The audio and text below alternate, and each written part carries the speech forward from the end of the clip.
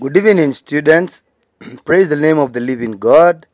My name is Mark Njoroge Mungai, or Pastor John Mark, and I am an online tutor. I make tutorial videos. With me, I've also looked for gears, looked for pictures that pertain gears, just to show you what we are drawing and what we are designing in gears. And I've also shown you here in these pictures again the application of gears in industry. We use gears in transmission. We all know that gears are used most in automotives and in cars, where cars help us to move from one place to the other. So gears is a very vital component in automotive or in any form of transmission of motion, from engines, then to the gearbox, then to the wheels. Please enjoy and subscribe to my YouTube channel as I show you now how to construct and how to calculate gears. Thank you.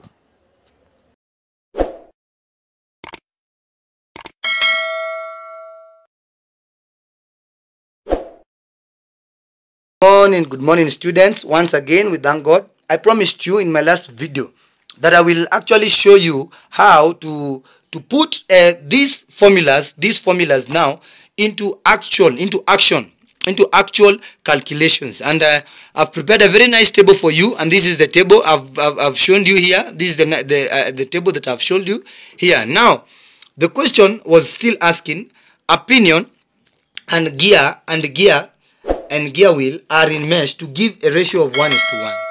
The number of teeth on the wheel is 25, and with a module of 10 and a line of action at 20 degrees, construct 2 of the pinion in mesh with 3 teeth of the gear wheel.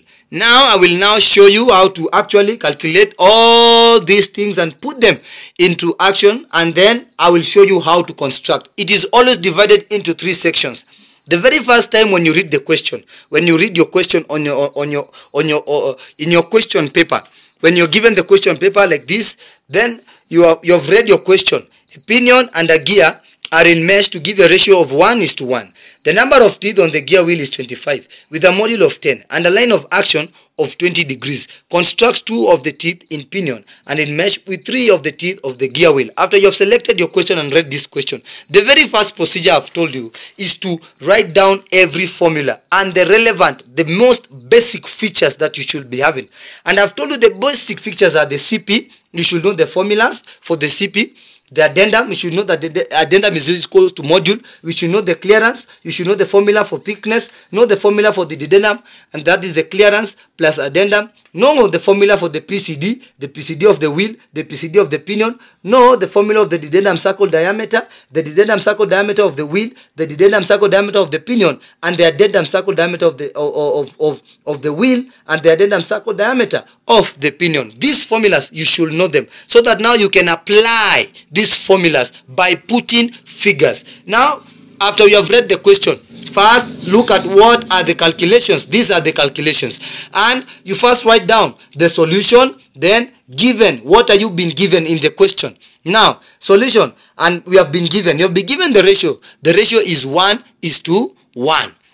We have also been given the pressure angle is 20 degrees. We have also been given the number of pinion is 25. The number of teeth in the wheel is 25, and the number of teeth in the pinion is 25. Why? Because we are told it is 1:1. The ratio is 1:1. It means that if the number of teeth in the wheel is 25, then the number of teeth in the pinion will also be 25. The pressure angle will also be 20 degrees, and the module will also be 10. It is 1:1. It means it is equal.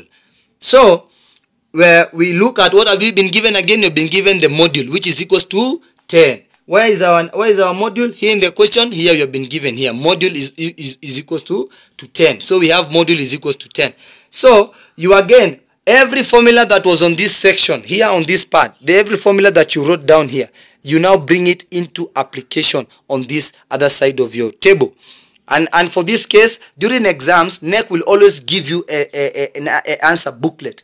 You know, you're not given to do the calculations on this drawing paper. You will not do your calculations on the drawing paper, but you will be given an answer booklet where you will be required to write those things. This is the drawing paper that I'm talking about. You will not be given this drawing paper to write your calculations. You will write your calculations on the answer booklet. Now let us quickly look at now how to apply these formulas so that I can show you how to draw in my next video. So the first thing that we have been given the question and given every other thing that we have been given every other thing, we look for the CP. CP is equals to pi times module, or pi times addendum. So we put our pi is always equals to 3.142 or 22/7 times 10, because the module is 10. Our answer will be 31.42. Then we look for the addendum. Addendum is equals to module will be 10. Then clearance is equals to CP over 20. The CP that you have calculated on top here, this 31.42, will be divided by 20 to find our clearance. What is our clearance? Our clearance is 1.571. Clearance is also very important because we are able to find the addendum using the clearance. Then look for the thickness. Thickness is equals to CP divided by 2. So what was our CP? Our CP was 31.42 divided by 2. It will be 51.71. Then we look for the addendum. Addendum, I've told you, we use clearance to look for the addendum. So our clearance plus addendum. What was our clearance? Our clearance was 5.171 plus 10 addendum. We find that it is 11.571. The very next thing that we look for, here we look for the PCD of the wheel. I have told you now we have two things, two components. We have the wheel and the pinion. So the PCD will be, you will look for the PCD of the wheel and the PCD of the pinion. So the PCD of the wheel will be, it will be equals to PCD is equals to N times M, number of teeth in the wheel plus module. So what is the number of teeth in the wheel? It is 25. What is the module? It is 10. So 25 times 10, it will be 250 millimeters. That is the PCD of the wheel. Then look for the PCD of the pinion. The PCD of the pinion is also equals to the number of teeth in the pinion plus and the module is 10. So it will be 25 times 10. Remember I told you ratio is to 1:1. That is where the number of teeth in the pinion is always equals to the number of teeth in the wheel. It is 25. It is 25. The next feature you look for is the addendum circle diameter of the wheel. First, you look for the PCD. You say addendum circle diameter is equals to the PCD plus 2 addendum. So, which PCD are we looking for? We are looking for the PCD of the wheel, because we are supposed to look for the addendum circle diameter of the wheel. So, we use the PCD of the wheel. So, it will be PCD of the wheel plus 2 addendum. What is our addendum? It is PCD of the wheel was 250 as we calculated on top here. It was 250 plus 2 times 10. What will be the answer? The answer will be 270 millimeters. The next feature we look for, it is the addendum circle diameter of the pinion. What is the PCD of the pinion? You look here, the PCD of the pinion here, it is 250. So in our next where I prepare the table, you look for the addendum circle diameter is equals to the PCD of the pinion. This should be pinion. The PCD of the pinion plus 2 addendum. What was the PCD of the pinion? Was 250 plus 20, which is equals to 270. The next feature we look for is the addendum circle diameter of the wheel. You look for the PCD of the wheel. The PCD of the wheel from our previous calculation, you have seen it is 250.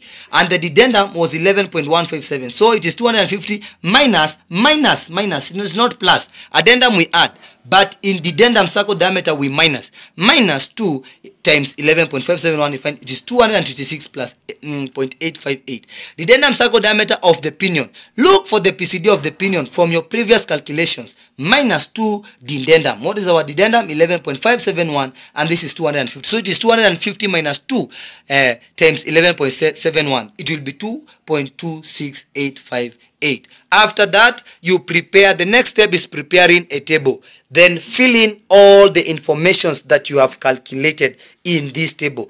Fill in the CP of both the wheel and the pinion. Fill in the addendum of the wheel and the pinion. Fill in the module of the wheel and the pinion, which are always the same. As in this case, we are seeing the clearance is the same, thickness is the same, the addendum is the same, and also the PCD is the same, the addendum circle diameter is the same, and the addendum circle diameter is the same. Why? Because it was 1:1. The ratio was 1:1. Please subscribe. In the next video, I will show you how to mesh.